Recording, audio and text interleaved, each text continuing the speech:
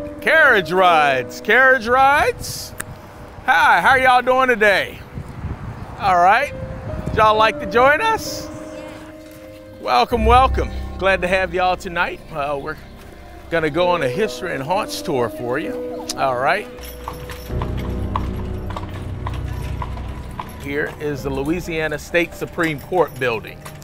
Now, the State Supreme Court building, it was said to have been the place where there was a trial that happened. And in this trial, it was where at least 2 of the defendants were killed by mafia members, okay? Yes.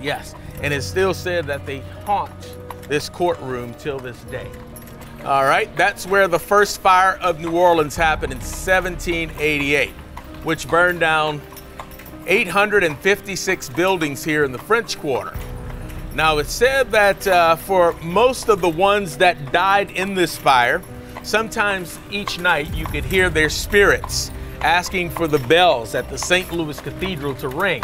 Problem was, the bells did not ring that night because they were held back. It happened on Good Friday. The bells were not supposed to ring for Catholics on Good Friday. Person that's very closely associated with voodoo was Marie Laveau. And Marie Laveau would have lived in the Gray Creole cottage at 1020 St. Anne Streets.